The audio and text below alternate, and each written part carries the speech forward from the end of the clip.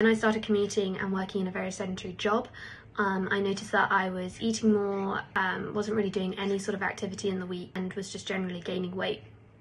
I often turn to alcohol to de-stress and relax after a busy week. I found that I was exercising regularly but gaining weight and feeling bloated more often than not.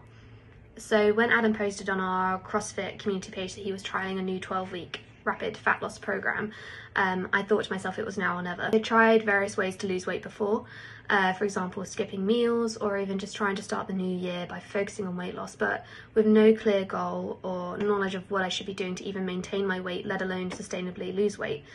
I would just give up and binge and just accept that it would take too long to lose the weight that I wanted to lose.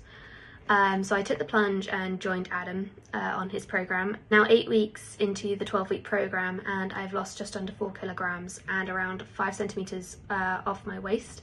My jeans no longer feel tight or uncomfortable, my skin is clearer, my sleep is even better, and I just generally feel stronger and fitter and lighter on my feet.